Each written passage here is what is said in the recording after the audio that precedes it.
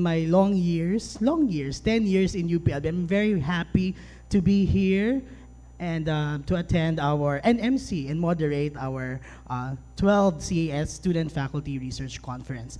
The theme for this year is Fourth Industrial Revolution, Challenges and Opportunities for the Arts and Sciences. The theme for this year's conference, the Fourth Industrial Revolution, is said to be the fusion of technologies such as artificial intelligence, robotics, Internet of Things, 3D printing, quantum computing, genetic engineering, that merges the physical, biological, and digital domains. Described as cyber-physical systems, this revolution introduces new ways in which technologies built from the third revolution are implanted in the society. This will fundamentally transform the way we live and work, establishing a technology-driven and human-centered future. As such, 3 experts are invited to give us a glimpse on what the Fourth Industrial Revolution entails and how we should respond to the challenges it brings. The Fourth Industrial Revolution is not only about technology, it is also an opportunity for everyone to make transformative changes and policies in education, employment, nature management, among others. Understanding what the Fourth Industrial Revolution is an important step for the College of Arts and Sciences to learn how, as an education and research institution, it can respond to changes and opportunities for arts and sciences. Palakpakan naman sa nagsulat ng ating introduction. So the objectives of the CAS Student Faculty Research Conference are to provide a forum for discussion of the challenges and opportunities of the Fourth Industrial Revolution, especially in the arts and sciences, to share and discuss various researches in the college, to establish linkages within UPLB and research institutions, and to provide a venue for multi-stakeholder interactions among scientists, artists, academicians, students, and researchers. We do have 49 paper presentations for this year. Palakpakan naman natin ang ating mga sarili, ang ating mga estudyante at mga kapwa faculty members. Distributed in 7 sessions, we have Arts and Humanities, Basic Research, Environment and Agriculture, Health, Information and Computational Science, Material Science, and Social Perspective, Economic Governance, and Education. Meron din po tayong 24 poster presentations ngayong araw na ito. So marami tayong, we have all to gain in this student faculty conference ng ating College of Arts and Sciences. At this point, I'd also like to introduce to you our 3 speakers, pero mamaya pa sila magsi-speech. We have Dr. Lourdes J. Cruz, a national scientist of the National Academy of Science and Technology, also a professor emeritus of the Marine Science Institute of UP Diliman, and scientist in residence of De La Salle University. We also have with us Dr. Christopher Monterola, a professor at the Asian Institute of Management, where he is also the head of the Aboitiz School of Information Technology and Entrepreneurship. And last, we have proprietor engineer Cheris Abrigo, a graduate of the University of the Philippines, Los Baños, with a degree in chemical engineering. Explained that si Reza, the first zero-waste shop to open in Los Baños. No, siya ang may-ari noon.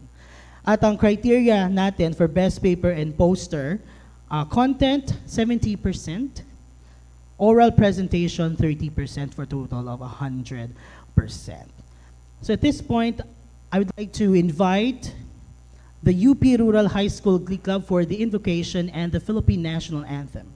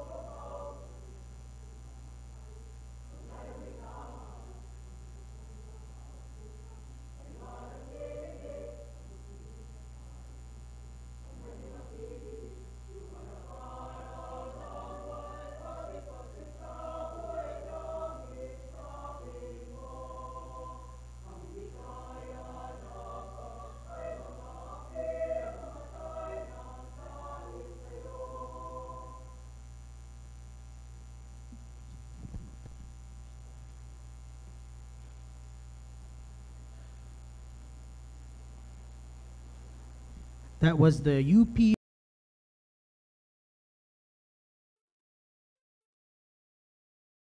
to please come on stage to sit on our very beautiful chairs.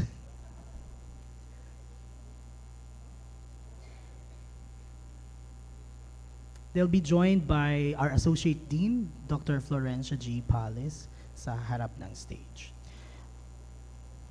So at this point, the Dean of the College of Arts and Sciences would like to welcome everyone to the 12th CAS Student Faculty Conference. Associate Dean Dr.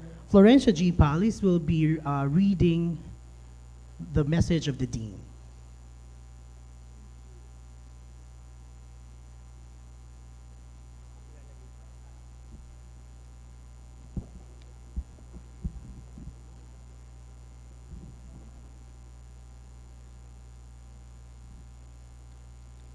Good morning. On behalf of Dr. Felino Pilansigan, I would like to welcome you all to the 12th Student Faculty Research Conference of CAS. So as mentioned by Sir O'Neill, I will be reading the welcome message of our Dean, Dr. Lansigan, who is currently in the US.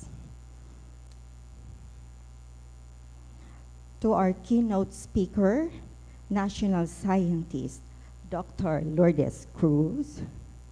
To our two plenary speakers, Dr. Christopher Monterola of the Asian Institute of Management, Engineer Cheris Abrigo, an engineer entrepreneur, the owner of Shereza's Cafe, members of the CAS Exicom, to Dr. Joanne May Aguila, Chair of the 12th SFRC, or today's conference. Dr. Irene Tanzo, the co-chair of today's conference. Members of the SFRC Organizing Committee, fellow faculty, staff, students, sponsors, friends, ladies and gentlemen. It is such a great feeling to be able to talk about a theme that should be a part of intellectual discourse in this time of significant changes across institutions, industries, and even individuals. According to an article written by Bernard Marr, published in Forbes.com, the fourth industrial revolution is not like the past revolutions, because it will challenge our ideas about what it means to be human. This revolution entails rapid and massive changes to how we work, communicate, and basically how we live. Apart from convenience, the 4IR, or Fourth Industrial Revolution, also promises increase in income levels, seamless connectivity, and improvement in the overall quality of life. This is an era where technologies and machines can perform autonomously in workplaces and even in our homes. However, this creates a concern among workers across disciplines, as these advances imply their eventual potential replacement in their respective fields, considering that jobs continue to change and emerge. Simply put, some jobs can become obsolete. Professor Klaus Schwab, founder and executive chairman of the World Economic Forum and author of the book entitled The Fourth Industrial Revolution, warned about the potential risk in spite of the great advantages that this revolution offers. He also expressed concern that decision makers or those that hold key positions are too caught up in conventional strategies and with a need to solve pressing problems in the moment that they tend to look past through these threats. They forget to look ahead and pay attention to disruptive developments so that they can be appropriately dealt with. When the Asian Institute of Management conducted a study about workers at risk in the Philippines, it was found out that 97% of the workers from the agriculture sector can be displaced because of automation technologies. Nonetheless, it is not yet viable considering economic factors. That is why there is still a lot of agricultural workers in the country. This suggests that technologies in the 4IR do not pose job-by-job disruptions against the industrial landscape, but instead on a task-by-task basis. The AIM study focused on agriculture, but what about the challenges and opportunities posed by the fourth industrial revolution to the arts and sciences? First and foremost, we must hone leaders that have the capability to lead us amidst these developments. One who is able and willing to encourage us to adapt to changes by improving our own knowledge, skills, and competencies. In our fields, our need to use technologies in our day-to-day tasks does not defeat our capabilities to fulfill our goals and produce significant accomplishments. In other words, technologies serve as aid, but our asset lie in ourselves. The human resources as arts and science experts. These are our assets. We need to remember that the tools and machineries are primarily made by us and for us. We must work together to proactively deal with disruptions and think of ways on how we can turn challenges to favorable circumstances and opportunities. I would like to end by saying that yes, we must be wary of threats that the future holds, but let us allow ourselves to be excited and look forward to the opportunities that are in store for us. We, after all, create our realities and our future. I wish to extend my heartfelt gratitude to all the people who worked tirelessly to make this event a success. Please know that your time and effort are well appreciated. To our researchers, young and old, I encourage you to continue and further your research endeavors so that we can reach not only UPLB, but also the bigger communities and eventually our nation and the world. I hope we all have a productive day ahead. Thank you and have a good day.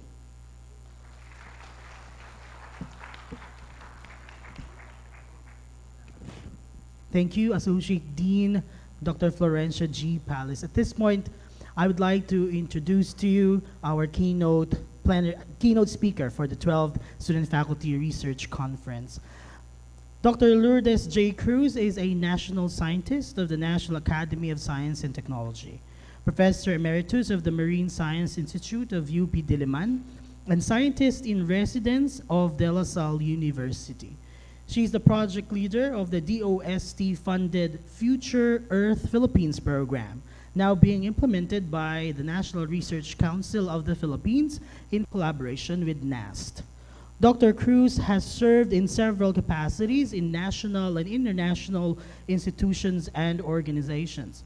One of the two pioneers in the biochemical characterization of neuropeptides of Philippine conus marine snail venoms, she has won several local awards and 4 international awards, including the 2010 L'Oreal UNESCO Award for Women in Science, and the FASA's 2001 Asian Outstanding Scientist and Technologist Award.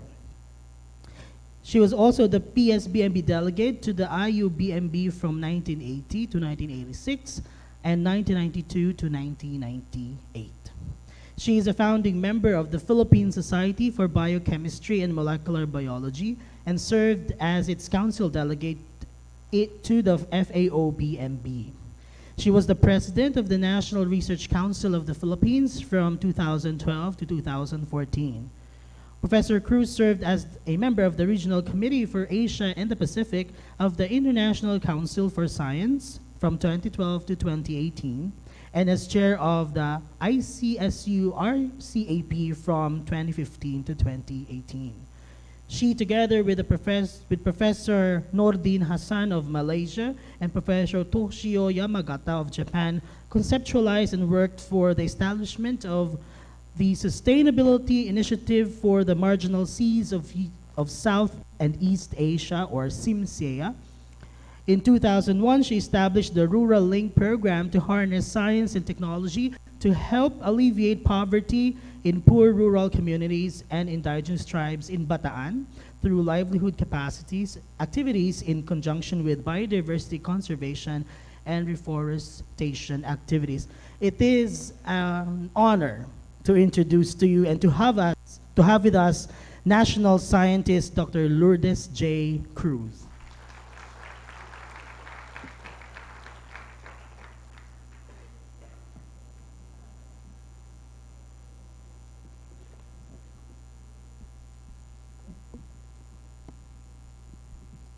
Thank you very much for the introduction. Magandang umaga po sa inyong lahat. And, papasalamat ako dahil naimbita ako ngayon para magsalita dito. Dahil, we are trying to disseminate information about our advocacy now. It's a project, at the same time, an advocacy for sustainability and resilience. And the name of our project is Future Earth Philippines Program for Sustainability and Resilience. Okay, so sustainable development was defined by the Brundtland in the Brundtland Report of the UN in 1987 as the development that meets the needs of the present without compromising the ability of future generations to meet their own needs. We say that development is not sustainable when we spend or use all of our resources now and leave nothing for the future generations. So there's deforestation, destruction of marine habitats, destruction of mangroves. So this leads to a biocapacity loss. And we say also that development is not sustainable when we generate waste that nature has difficulty recycling. So as you know, the Philippines is notorious for being the world's third worst plastic polluter, next only to big countries like Indonesia and China. And the Philippines, according to WHO, has the third highest death rate due to outdoor pollution and second highest death rate due to indoor pollution in the Asia-Pacific region. So, nakakalungkot. And of course, we have, we are heavy consumers, and we generate waste from households in terms of synthetic clothing, furniture, toys, and gadgets. And there's also pollution from farming and mining activities. And on top of this, we have this regular exposure to destructive natural hazards. The Global Footprint Network looks at the biocapacity and ecological footprint, the trends in the changes in this ecological footprint and biocapacity of different countries.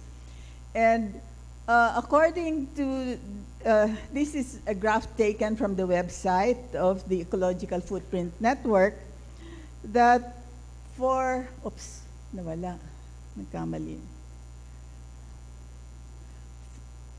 Can this be bigger? Sorry. Okay.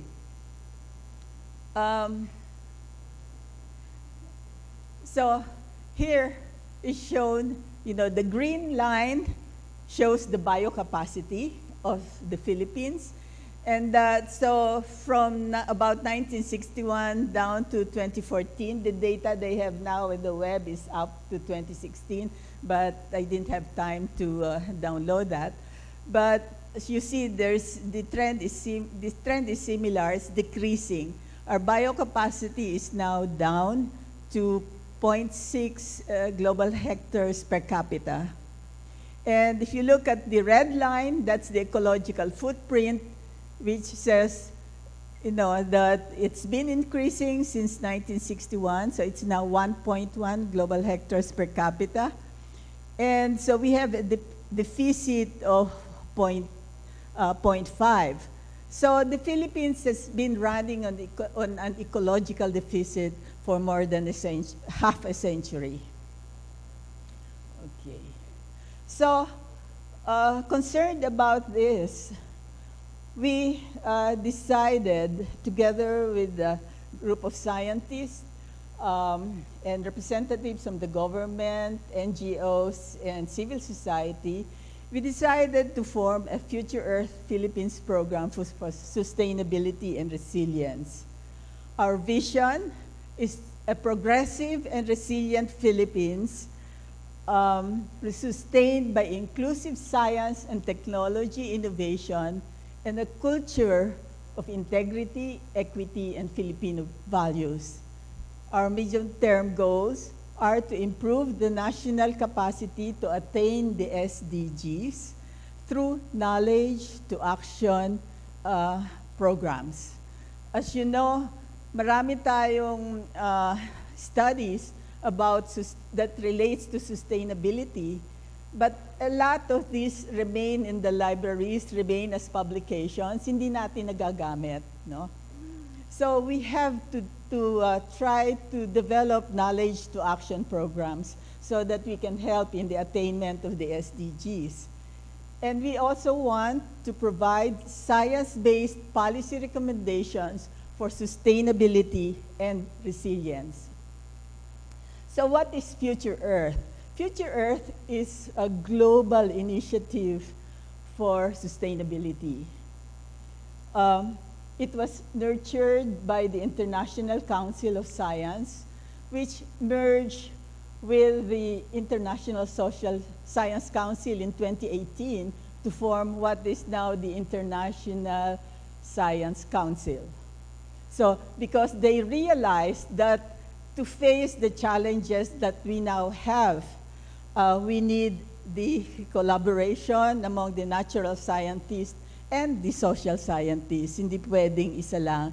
Kailangan, and the approach has been transdisciplinary and inclusive. So only by doing this can we really try to solve the problems that we face now.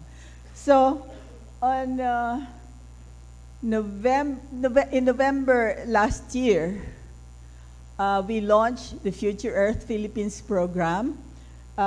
At the launching of this, we have a representative from Future Earth Global, and Fumiko, then Future Earth Asia. And this was attended by 200 participants from 10 different countries.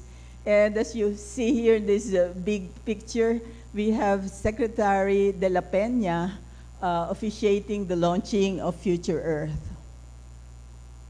So this is my favorite representation of the Sustainable Development Goals, the circular representation, because it shows that the Sustainable Development Goals are really interconnected, hindi sila isa-isa. When you try to attain one goal, kakabit yung iba, And there can be positive and negative interactions. Okay, and among the things that, when our proposal was being reviewed, NEDA insisted that we try to cover all the SDGs and also Ambition Natin 2040. This is the collective long-term vision and aspirations of the Filipino people for themselves and for the country in the next 25 years, based on a survey that NEDA did under Secretary Balisacan. Okay, so the vision says that we want a matatag, maginhawa, and panatag na buhay. Okay, so matatag, the family being together, time with friends, work-life balance, volunteering. Maginhawa, we have freedom from hunger and poverty, secure home ownership, good transport facilities, travel and vacation. And panatag, enough resources for day-to-day needs, unexpected expenses and savings, peace and security, long and healthy life, and comfortable retirement. But what I don't see here is, a mention about the environment, okay? And so the pillars of sustainable development has three components, and environment is one of the important pillars. So we also have the social and the economic aspects. Social, that is nurturing and a community and equitable social environment. So dapat hindi tayo yung crab mentality, dapat magtulong-tulungan. And if somebody succeeds, we have to be happy for that success. Okay, and the economic aspect is also very important. So sufficient and sustainable economic development, and the environment, both natural and built environment. Okay, we have a website. This is Future Earth Philippines, futureearthph.org. And so we show here that that sustainability is our main concern. And in October last year, we held workshop on assessment of Philippine sustainability and what we want to do.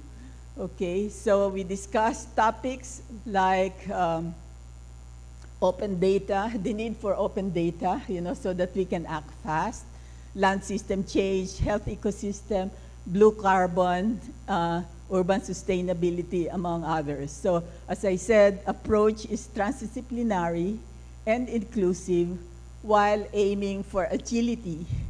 In the implementation of the project, we found it so difficult to be, to be agile. Because of the COA requirements, ang hirap gumalaw. Hindi mo ma-implement agad yung project.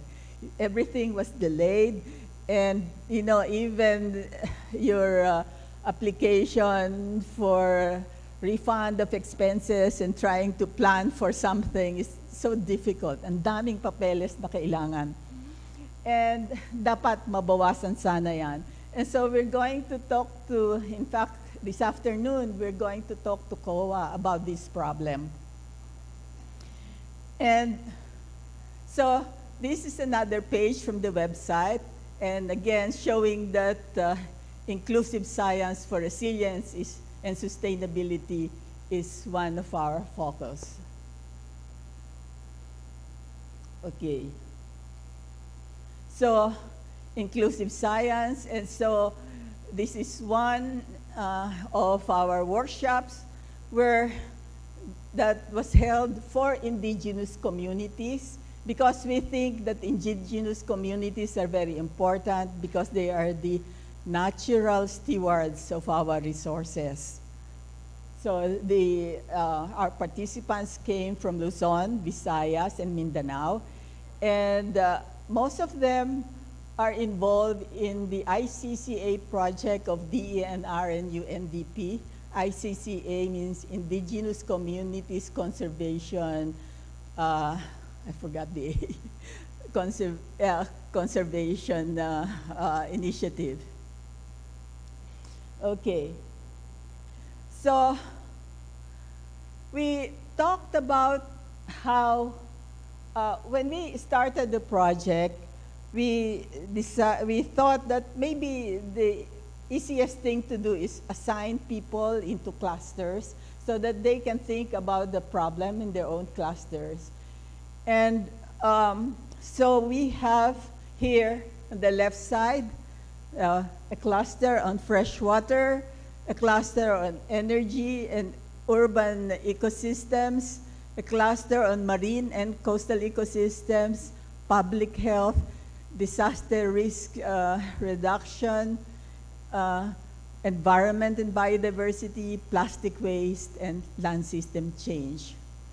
And on discussing how we can put all of this together, we thought maybe the focus, I guess, we meaning Doy Romero, Rod Asanza, Bertrand Yola, and myself, when we decided that perhaps the best way we can put all these clusters together is by having as a main SDG sustainable communities and cities.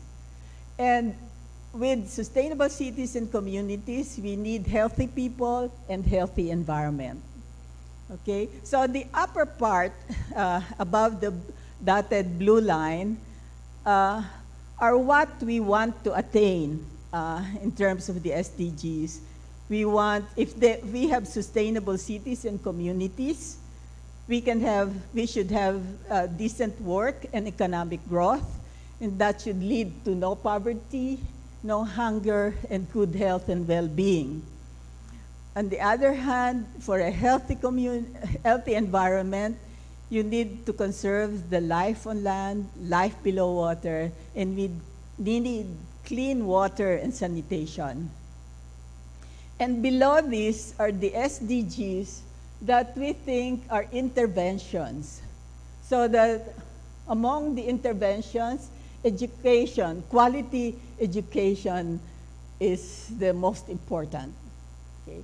Because if you have quality education, you can devise ways on how to have the industry innovation and infrastructure that we need, how to have affordable and clean energy, what to do for, to prepare for the climate hazards, and sustainable consumption and production is also very important on how we can control the availability of our resources. And below this are 4 SDGs that we consider as the guiding principles: gender equality, reduce inequalities, peace and justice, and strong institutions and partnerships for the goals. So these are the guiding principles that we should consider when we look at all the different SDGs. Okay. Among the things, as we went around to different places, Mindanao, Visayas, Luzon, we found that one of the easiest things for people to understand is sustainable consumption and production. Kasi lahat tayo, we are all consumers. And sustainable consumption is defined as the use of goods and services which respond to basic needs and bring a better quality of life while minimizing the use of natural resources and toxic materials, as well as the emissions of waste and pollutants over the life cycle of the goods and services. Okay. And so I think, look at these facts that we have now. You have 1.3 billion tons of food. Tons of food is wasted per year, while almost 2 billion people go hungry or undernourished. Only 3% of the world's water is drinkable, and we are using it faster than nature can replenish it. There are 2 billion people who are overweight or obese globally, and I say I'm guilty of this. Then the food sector accounts for around 22% of total greenhouse gas emissions, largely from the conversion of forest into farmland. 20% of world's final energy consumption in 2013 was from renewable sources. So there's still the 80% that comes from non-renewable resources.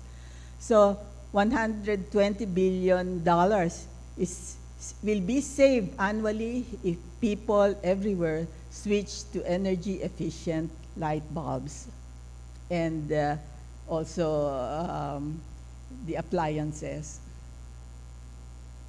Okay, so I'd like to quote here Gandhi, who says, "There's really enough in the world for everyone's need, but there is not enough for everyone's greed." So we have to try to curb our overconsumption through the prudent use of resources, renewable resources, green systems, efficient appliances and cars, and minimizing waste, so that we can go towards sustainable consumption. Okay, here's an example of a problem tree analysis for plastic waste. And as you know, here it is. So our main problem is huge amounts of plastic waste in the environment. And of course, the source of this plastic waste are the ultimate source is the high plastics production and the unnecessary and single use of plastics. And then this is coupled with our indiscriminate disposal of our plastic waste. So this has led to economic losses, loss of livelihood, loss of biodiversity, and bad effects on human health. And we think that for us to solve the plastics problem, we need the collaboration among government, academia, civil society, and industry. And these are among the things that can be done by the different sectors. For academia, researchers that can have on the degradation of fungi and by fungi and microbes, biodegradable plastics and products, life cycle analysis. And then for the civil society, we need strategic communication for behavioral change, citizen science, and reduction and reuse of plastics. And the industry can also help. And they are now aware of this, and we see a number of industries that are really trying to do something to help with the plastic waste. And the government, we have had the management, a law on the management of plastic waste, but not all LGUs have responded to this. Okay, thank you. So society, according to Helen Jordan, society needs to stop thinking of plastics as waste, but as a renewable resource that needs to be disposed of correctly. So we want to transition from a linear take, make, and dispose to a circular economy. And again, the Accenture in 2015 published a book on waste to wealth, that creating advantage in the circular economy, and that if we are able to recycle things, there's a 4.5 trillion reward for achieving circular economy as a business model. And so this is, the different revolutions, industrial revolutions that we have. The fourth revolution is characterized by, computers, wireless connectivity, digital platforms, artificial intelligence, IoT, even blockchain, smart materials, and even the ability to edit the genome. And, but, in spite of the fourth industrial revolution coming in already, we still have about 600 million people on smallholder farms without access to any mechanization. So their lives are still untouched by the first industrial revolution. And there's still 1/3 of the world's population without clean drinking water and safe sanitation, 1/2 billion, no electricity. So they have not even reached the second industrial revolution. And there's the 3 billion people without access to internet. And and they have not accessed the third industrial revolution. So as we go to the fourth industrial revolution, maybe the level of inequality will increase.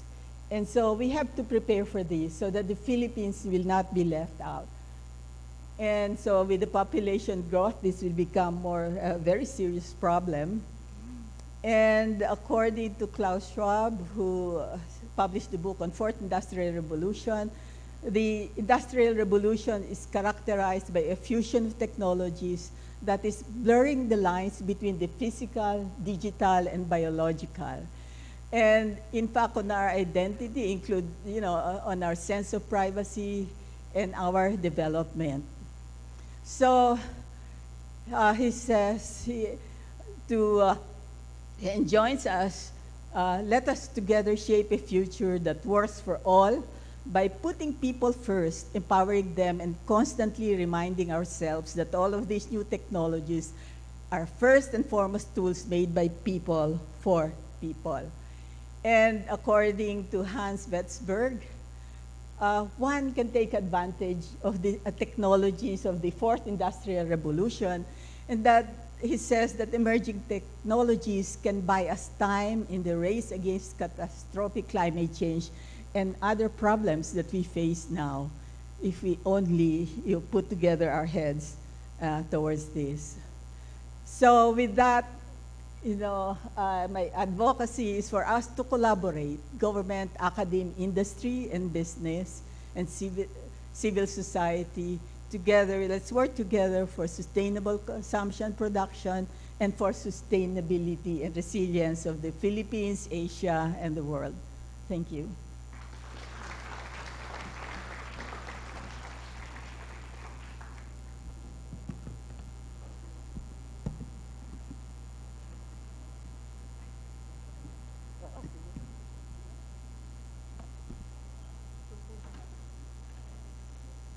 Once again, let's give our national scientist, Dr. Luli Cruz, the warmest round of applause that we can give. Marami pong salamat, ma'am, and we are truly inspired to work together to achieve resilience and sustainability in our country and in the region. Okay, so the secretary just told me that we have time for 1 or 2 questions from the audience. So do you have questions? Yes, sir.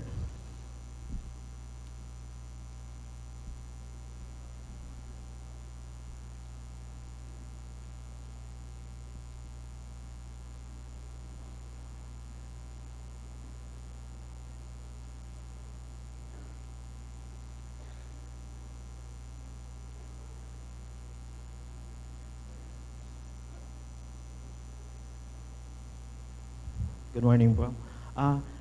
My question is, do you have any particular requests or questions from you think which can be answered by requests from what you need from us, from the CAS, UPLB? What you think is there a potential that we think specifically we can contribute to this effort?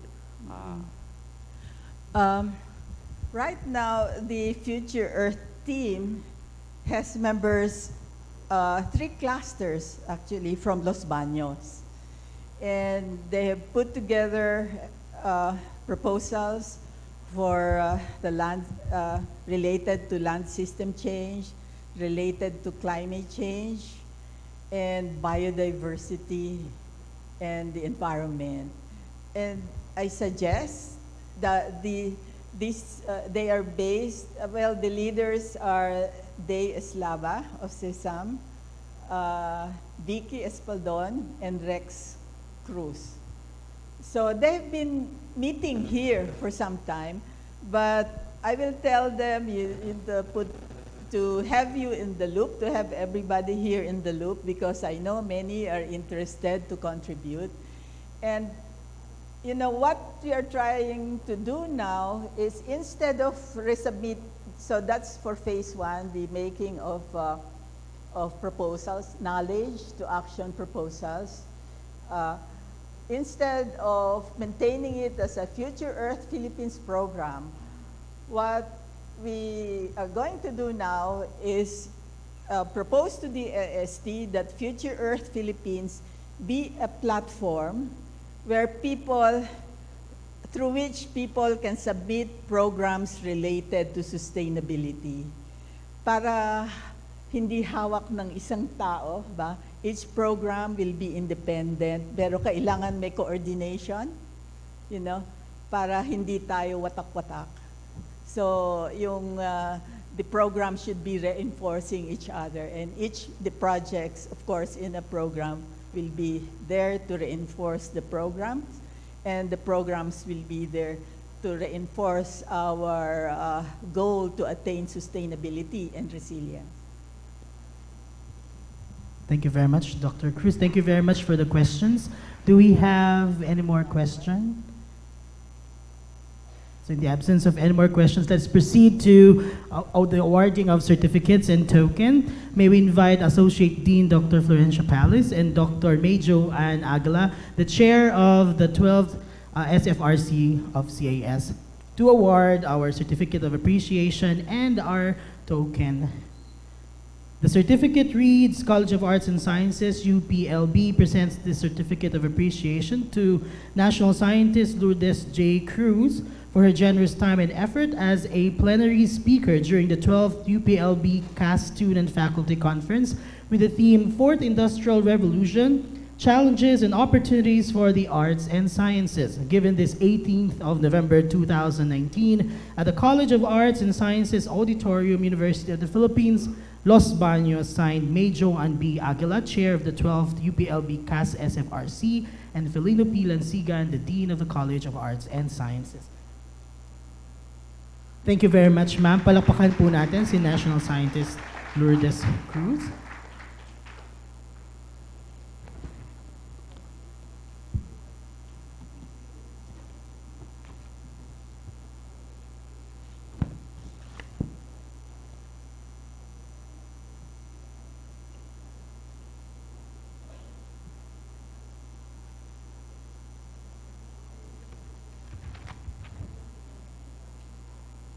Marami pong salamat. We now move on to our second plenary talk. Dr. Christopher Monterola is a professor at the Asian Institute of Management, where he is also the head of the Aboitiz School of Innovation, Technology, and Entrepreneurship. A-Site is the newest of the 4 schools of AIM that houses 3 academic programs. Under A-Site is also an advanced analytics research lab that is industry-facing, the Analytics Computing Complex Systems Lab, where he is both the executive managing director and a senior specialist.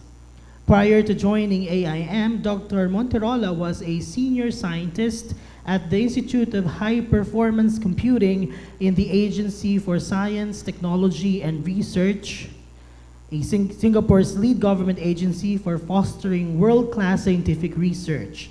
He was the Capability Group Manager of the Complex Systems Capability Group of the IHPC.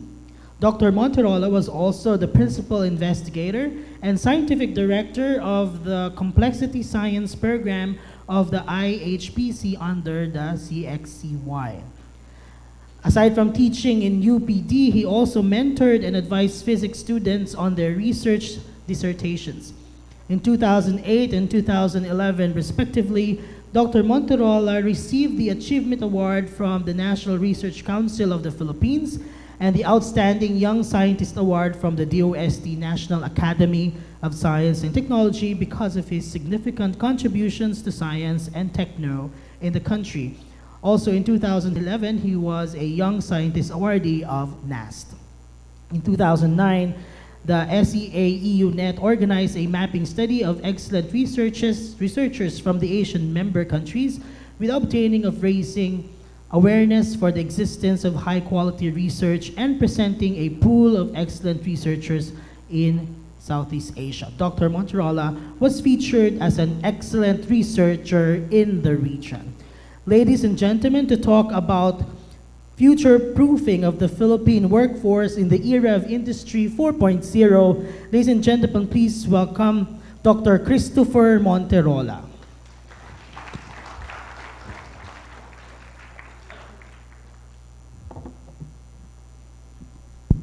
Magandang umaga po sa inyong lahat.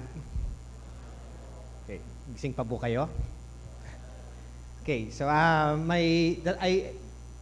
the title of my talk is 4 challenges. I will be giving 4 ideas, 4 perspectives about the challenges of Industry 4.0, especially with respect to the Philippines workforce, lalo na po sa mga estudyante, professors ng CAS. First, a brief background. I am from the Asian Institute of Management. I am a physicist by training, pero ngayon po ako ay nasa isang business school. AIM is the choice of the C-level executives in the country. So karamihan po ng mga C-level executives natin, karamihan nag-aral sila dito.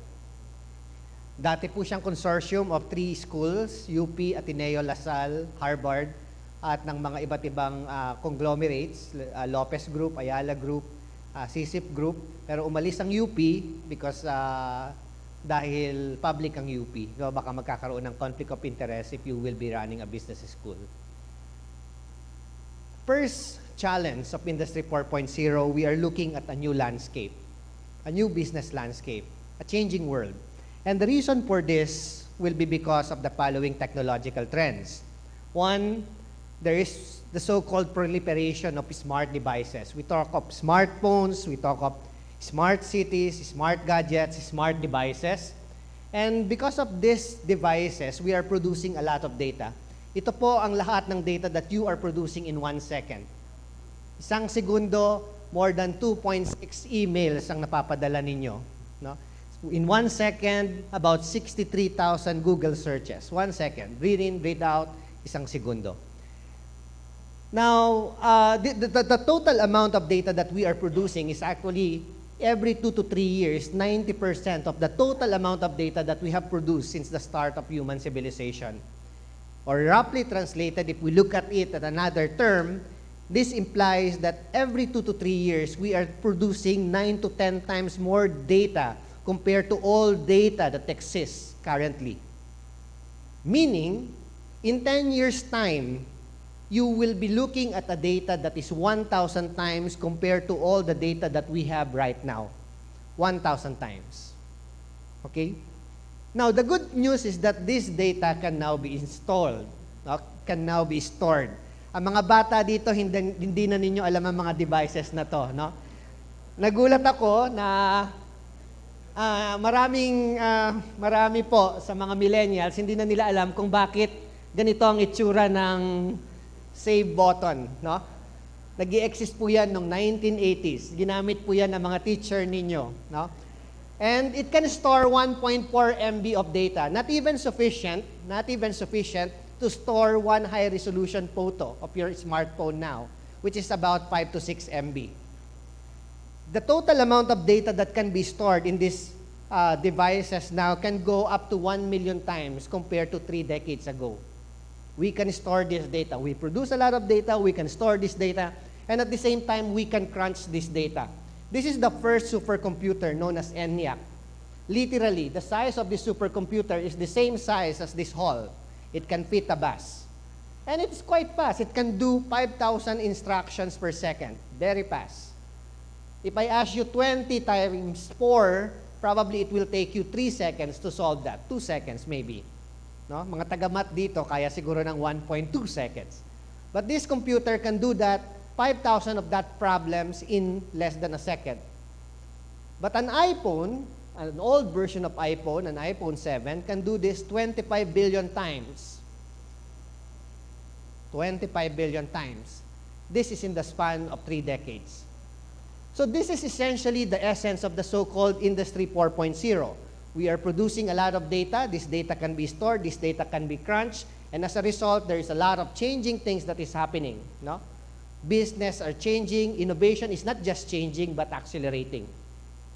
And in relation, nakita ko kasi dito sa CAS, nandito rin ang mga com arts, etc., ang mga social sciences natin, and which is, I will say later, isa sa pinakamagandang combination ng college kapag hinarness nyo properly itong ganitong collaboration. Ito po yung mga nalaman natin dahil sa data. We now know the following human tendencies. We know how people are connected. This is Facebook. You can see that there is no China and Russia there because hindi allowed ang Facebook sa kanilang country. We know how people interact.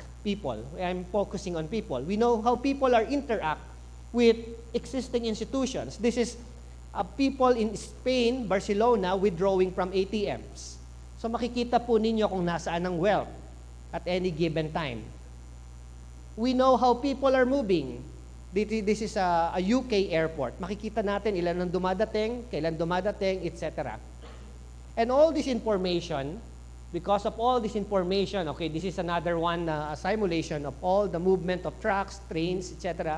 We're working with doing this in the Philippines. We know how people are moving.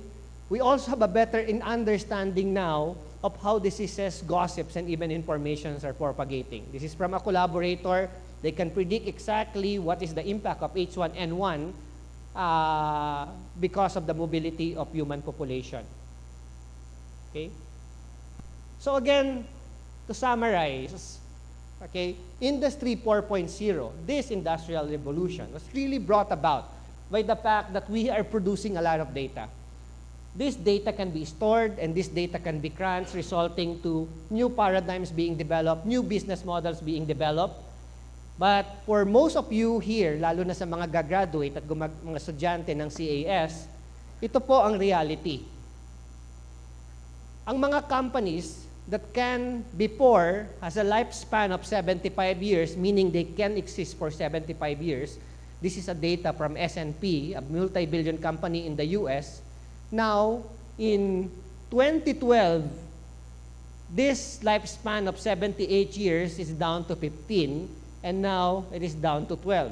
What is the significance of this? The significance of this is that in this generation, okay, over one lifetime, over your lifetime, where you will be working for about 40 to 45 years, you are forced to go into 3 to 4 different companies. Not because you would want to, but because that will happen. Okay, if you will be part of a global workforce. So that is the first thing. New landscape is changing. Challenge 2, data-driven operations are the new normal. In this example, I will be demonstrating po sa inyo by illustration, by looking at the different things that we have done, how data is changing the way we do things. Not just in the industry, but also in the operations of the lead government institutions. And of course, the workforce will be impacted by this.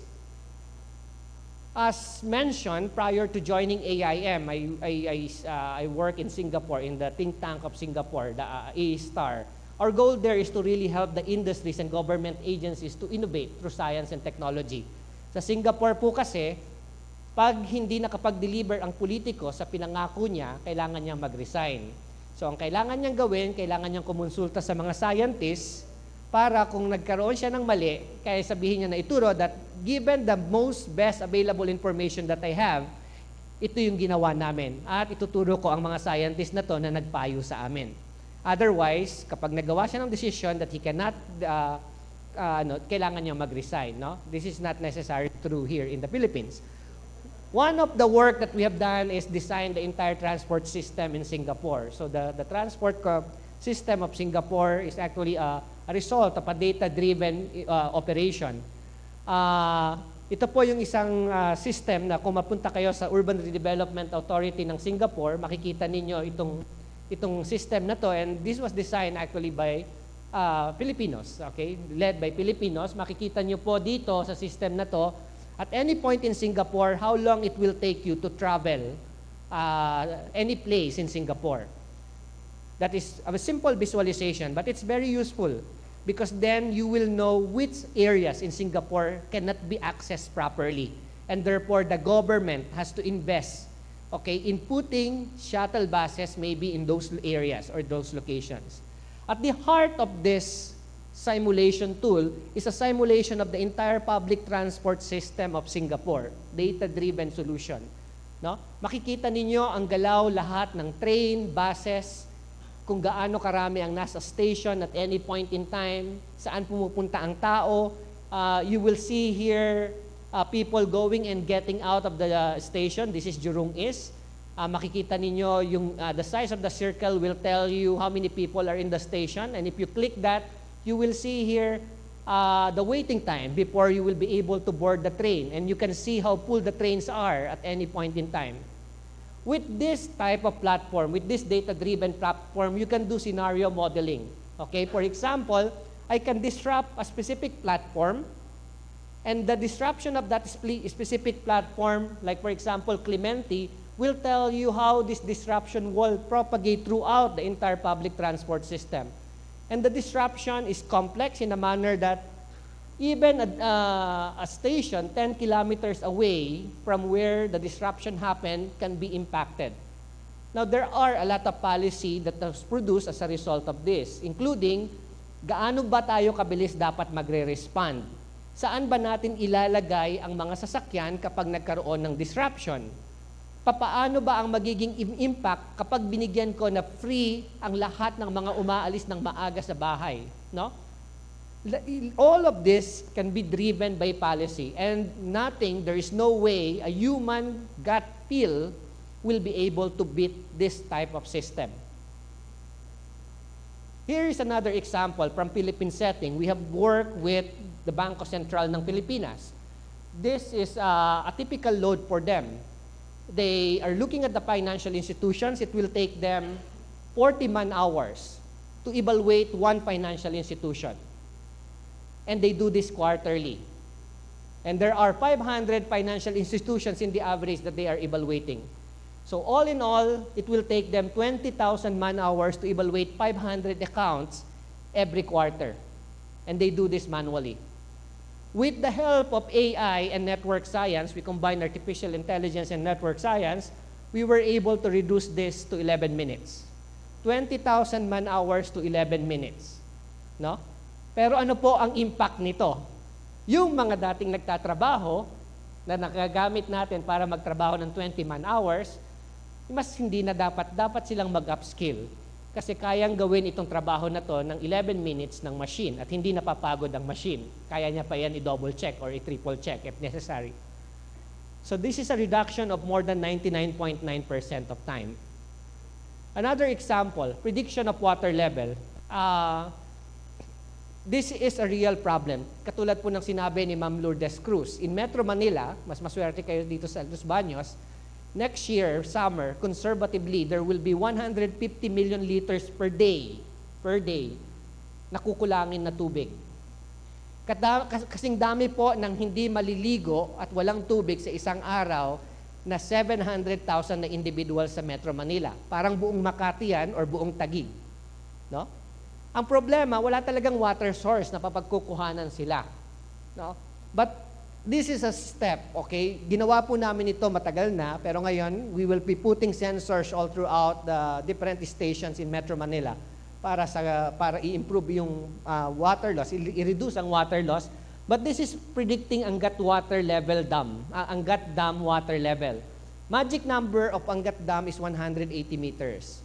If it's lower than 180 meters, there can be water shortage. If it is higher than 180 meters and there's too much rain, it can cause flash floods. So, we created a deep learning algorithm to forecast this. Makikita niyo po yung dash lines sa yung prediction namin 2 years after we have deployed the technology. At makikita ninyo yung actual na water level na kapareho halos ng prediction natin. Before we did this, 6 to 7 individuals po ang gumagawa ng forecast na to, and they can be nowhere close to the way we are predicting it. We can do the prediction 6 to 7 months in advance. Ngayon, ayaw na nilang pakialaman yung pinipredict dahil baka lalong masira. No? That is another challenge. Paano kung karamihan ng mga nasa Manila Water ay graduate ng UP, engineering? No? Kapag hindi nag-upskill at intindihan itong mga bagong technology na to, magkakaroon ng challenge sa workforce na nagagalawan ninyo. But those are wonderful technology, but again, may consequences siya. No? Ito po ay trabaho that we've done with In One Go, okay? A small company, not actually a startup, but a small or a medium enterprise. We help them understand how to link yung mga dinidisplay sa store at yung mga binibili ng tao at kung ano yung pwede nilang i-order beforehand, no? With various machine learning models, different feature engineering models, we were able to help them create a way to predict 8 weeks in advance ano yung mga dapat ninyong i-display at ano yung mga dapat i-order ng iba't ibang store ninyo. As a result of such, they were able to win a big award, about 1.5 to $2 billion that translates to jobs. No? Natutuwa po kami dito kasi ang kalaban nila dito is Capgemini. These are big DHL. These are big companies that since they get this, they will be able to add jobs to the Filipino people. Patuka sa manok, apparently, isa sa pinakamalaking industry sa Pilipinas yun, no? Para sa mga pansabong. That our OFWs would rather buy vitamins para sa mga pansabong nila bago vitamins para sa mga anak nila. I was surprised sa ganitong idea.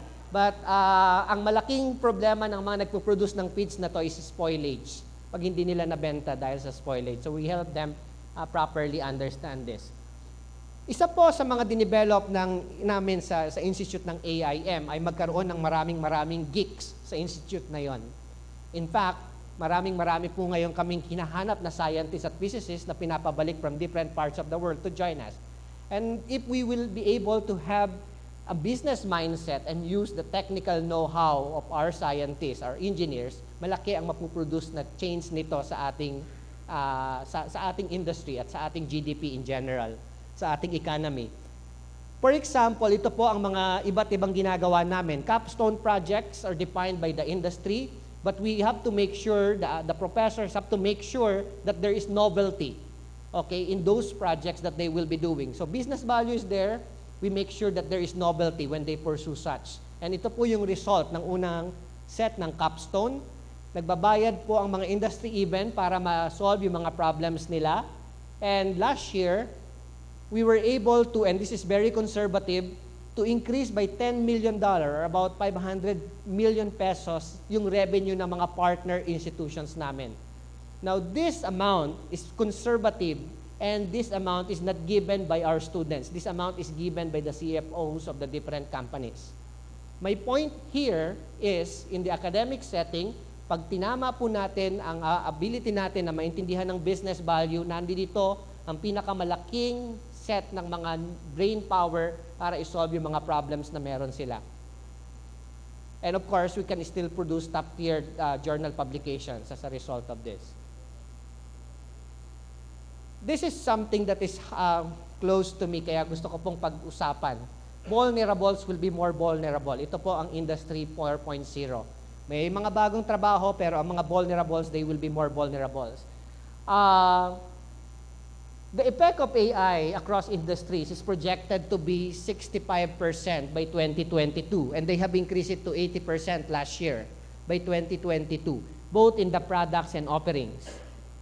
And if you look at the skill demands, yung mga bagay po na madami tayong nilalagay ngayon, attention to detail, trustworthiness, coordination, and time management, through technology, hindi na po magiging ganun ka-importante yan in 4 years' time. Ang magiging importante, kailangan marunong na mag-code. No? Of course, analytical thinking innovation will be top, but systems of systems thinking will be another important skill set. No? But let me discuss the impact of Industry 4.0 to Filipino workers in terms of gender, region, age, income, and educational attainment. So how did we conduct this study? We did not survey because survey is biased. Pag nag-survey ka sa mga C-level executives, hindi rin naman nila alam ang AI at Industry 4.0, lalo na sa Pilipinas, malamang mali ang makukuha mong data.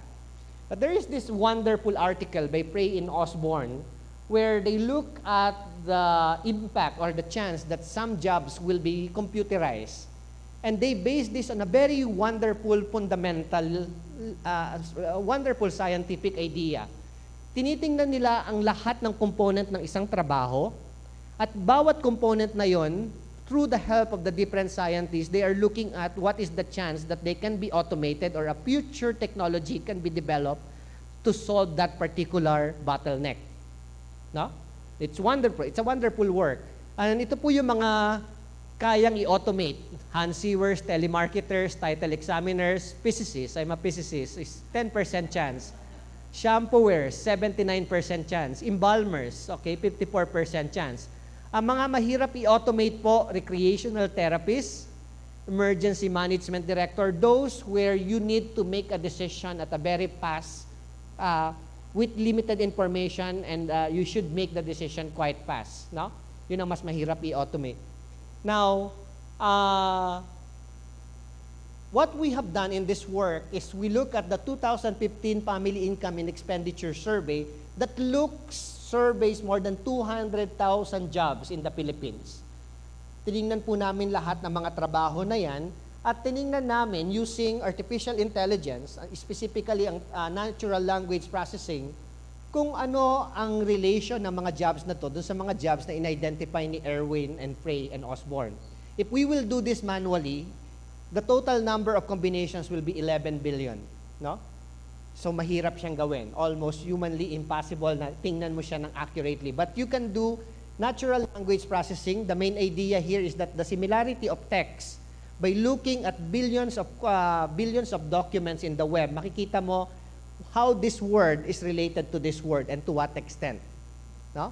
With that idea, we come up with this result. I will not discuss for the detail, but this is the result that I will be sharing with you. 1, 78% of our workforce has a 50% chance of being automated.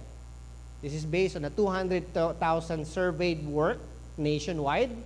So generally, this is reliable. 78% has 50% chance of being automated. In terms of gender, ang mga trabaho po ng babae sa Pilipinas, mas mahirap ma-automate. Ibig sabihin, mas safe ang mga babae sa automation kaysa sa mga lalaki. No? Because top jobs for males are in agricultural, which has an 87% chance of being automated, or construction laborers, which has an 88% chance of being automated. While for female, retail sales workers and product promoters are among the top in terms of frequency, and the chance of them being automated is less than agriculture, being an agricultural worker. Second, region. In terms of the region, NCR ang mas less prone sa automation. Region 3, which is an agricultural region, ang pinaka-prone sa automation. In terms of age, ang mga bata, mas madaling i-automate. Habang tumatanda, mas mahirap i-automate. No?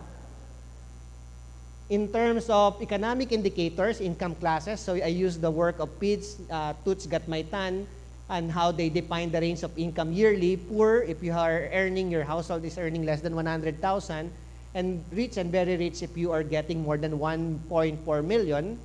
Okay? Result is the same. The more vulnerable sectors, chances are they will be more vulnerable due to Industry 4.0. Chance of being automated kapag very poor ka is about 83%. If you are very rich, kalahati lang nun. No? Educational attainment, the same story. If you will not be able to finish elementary, your chance of being automated is about 93%. If you finish college and even has a master's degree, your chance is about 45-48%. So, in its conclusion, the more vulnerable sector are more vulnerable to this Industry 4.0.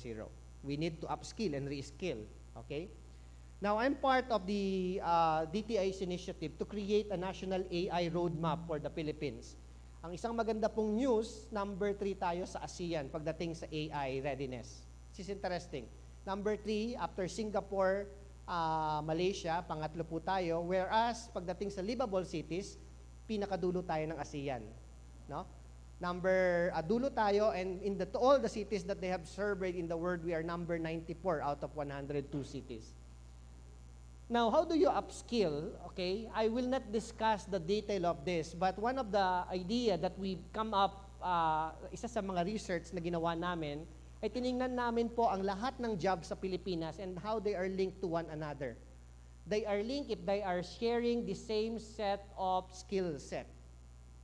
And with this, we can determine the so-called Jakarta Index. May mga statisticians dito so naiintindihan nila yan. Essentially, it's a measurement of how close one job is to another job based on the similarity of skills. So we will be able to create the network of this, but here is the idea. We can look at all the community of jobs. Malalaman po natin kung ano yung mga nasa finance, mga counselors, mga manual laborers, mga custodians, at kapag mas pula ka dyan, ibig sabihin, mas mataas ang chance mo na ma-automate. But, okay, what this work also tells us is how do we then start upskilling and re-skilling the Philippine workforce. For example, this is the finance community. If you want to be upskilled from a credit, from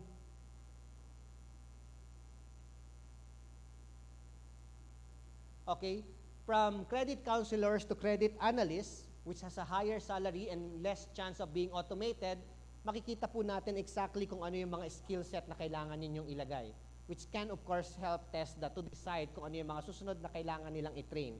Ngayon, ang tinitrain ng TESDA karamihan ay masus at construction workers, no? And upskilling, same thing. Okay, we can do upskilling as a result of this. Okay, I will not go and discuss this, but I will be happy to share eventually this article with every one of you. Last component of my talk, a new breed of STEAM graduates is needed. Okay, STEAM of course refers to science, technology, scientists, okay, technologies, engineering, mathematics yung M, and yung A can be arts and agriculture, no? What is lacking in most STEAM graduates? Let me start by doing that based on the Employer Survey 2017. Ito daw ang mga problema ng mga STEAM graduates kaya underpaid sila sa mga developing countries. One, they have no business sense, not much business sense. They don't connect themselves with the business value ng isang company. And therefore, they are being paid per hour instead of their value to the company. Real-world analysis and decision-making. Pag merong dalawang problem, ang isang ituturo sa inyo ng mentor ninyo, dalawang problem, parehong mahirap, okay, kailangan yung piliin yung isa na mas marami ang impact. Or kung kailangan yung i-twist ng konti yung problem para magkaroon ng mas maraming impact, pero pareho lang ang gagawin yung hirap, you have to do that. No? Third component, compelling communication skills. The ability to communicate concisely to the point. No? And teamwork and people skills. Ano po ang natutunan ng Google nung tiningnan nila ang mga high-performing teams? Isang bagay lang ang nakita nila. Nung tiningnan nila lahat ng high-performing teams, they spent millions of dollars to understand what is the most and important critical characteristic of a high-performing team? Kindness. Kailangan ando doon ng element ng kindness. And everyone will have an open mind and everyone can be productive. Now, CAS, we are in this so-called VUCA world, volatile, uncertain, complex, and ambiguous. And maybe at this point po, ipasasabihin ko sa inyo yung mga ilan sa mga na ginawa namin, and hopefully, this can be useful also for the students and researchers here at CAS. One, gusto kong sabihin, and this is a good news, most visionaries, they have CAS degrees. Okay? Most visionaries. If you look at the top companies, Gandalf, no? Google, Amazon, Netflix, DBS, Apple, LinkedIn, Facebook, Gandalf, magicians. Okay, and you look at those who actually pioneered and started these companies, makikita ninyo po na karamihan ay pwedeng ma-produce nitong college na to. Computer scientist si Larry Page and Brin. Larry Page invented the so-called PageRank algorithm. Yung PageRank algorithm na yon ang tinalo ng Google ang Yahoo dahil sa algorithm na yon. He's a computer scientist and a computer engineer. Bezos is an electrical engineer, honor grad, top grad ng Princeton. Netflix, Hastings is a mathematician. Okay, DBS, digital transformation, almost all of them is STEM grads. Apple, Jobs and Wozniak, of course, arts, itong si Jobs, computer scientist si Wozniak. Hoffman, symbolic system, which is a combination of both philosophy and computer science. Zuckerberg is, of course, a computer scientist. Now, one of the, maybe will be my last statement, embrace entrepreneurial spirit. Okay? Embrace entrepreneurial spirit. This is the idea of the school that was created at AIM 2 years ago. And now this is the biggest school in AIM. Mostly geeks. Okay? Mostly STEM graduate. Ang difference po ng meron kaming MS, Masters of Science in Data Science, meron kaming Master of Science in Innovation and Business, lahat po ito ay mga STEM grads. Pero ang isa sa mga maganda na na-produce namin dito ay pinagsama namin sila with entrepreneurs. 740 household brands in the Philippines are actually graduate of AIM. Pag tinignan po ninyo yung mga yan, lahat yan AIM grads. Potato Corner, Cafe Mary Grace, Sogo, etc. And in the average, their businesses has an annual revenue of about 162 million pesos. Naraman namin na para magtaas ang mga values ng mga geeks, kailangan nilang matuto ng entrepreneurial spirit. At isa sa mga una pong ginawa ko nung naging head ako nito, nagsimula itong school na to nung bumalik ako mula sa Singapore, maglagay ng beer para ma-close ang kanilang utak at puso minsan ang gumana. And guess what is the alcohol content of this beer? Geek din, no? Ang alcohol content po nito ay 6.28%, higher than usual. And why 6.28%? It is twice pi, no? 2 pi alcohol content. We brewed this own beer sa loob ng AIM. So, mahal ang tuition ng AIM pag kinumpare sa mga Philippine institutions, but if you look at the international institutions, it is actually cheaper. But one of my advocacy is eventually, hopefully, we can make this free for everyone na gustong mag-aral doon, no? So right now, 33% of our students have full sponsorships from these companies, different companies. Pag na-accept kayo, saka pa lang nila kayo i-sponsor. And the return to the companies, hindi ito kawang-gawa nila. Malaki ang return nito sa kanila because they will be getting students who can easily make their company fly. We get a $10 million Aboitiz donation because we combine the geeks and the entrepreneurs. Okay? And this is essentially, a good portion of this will be used for scholarships of the students and research, of course. That is why we are named Aboitiz School of Innovation, Technology, and Entrepreneurship. And upon graduation, our students will be able to increase after 15 months their salary by 2.5 times. No? Again, embracing the idea of technology and AI, 2.5 times. So ito po yung mga iba't ibang position na nakuha nila after completing their degree. Vice President for Digital Solutions and Platforms ng isa sa pinakamalaking bank sa Pilipinas. And we do research that not just impact, it impacts the industry. Kasi this is one of the projects that we have completed at makikita po ninyo dito siguro ang isang dosena sa top 500 na taxpayer sa Pilipinas. No? You can see there JASA, you will see there Arthur Tan, you will see there Rene Almendras, etc., the top honchos of the Ayala Corporation. And it is safe to say that business schools now is changing because business schools are embracing STEM grads, STEM graduates. At maganda po ang CAS kasi unlike sa UP Diliman na counterpart ninyo, magkahiwalay ang College of Science at saka College of Arts dahil dapat magkasama ang dalawang ito. No? And I suggest na magkaroon kayo ng mas maraming open house, beer party para mag-usap-usap yung mga tao nyo dito. Okay, with that, I thank you. Thank you. Thank you very much, Dr. Monterola. Do we have time for? We have time for one question from the audience. Yes, sir. Sir, marami pong salamat sa inyong lecture. My name is Falguera from DSS-CAS. Okay, sir, given this situation of artificial intelligence, big data, and maybe the cell phone is more effective. Maybe, baka naman sana yung teacher ng mga estudyante ngayon, mga smartphones. Pero ang tanong ko lang is that, So which means, at least in the data science field, if you will be hiring a data scientist halimbawa, ang tinitingnan mo is yung portfolio niya. Ano yung mga nagawa niya, no? Ang isa sa pinaka-critical na subject that I hope it will be, hopefully, will be incorporated in the curriculums of UP. I've taught in UP for 15 years, no? Ang critical po siguro na ilagay would be one, ang concept ng design thinking. Ang idea po ng design thinking compared to the usual scientific method na nagpa-formulate tayo ng hypothesis, we do measurement and experiment, etc. Ang constant na ilalagay mo doon will be empathy. Understanding if you will be able to solve this problem, who will be using that solution. Empathy will be one critical component. Second po, maraming natutulong kapag marunong mag-code ng isang individual. Pag tiningnan po natin ang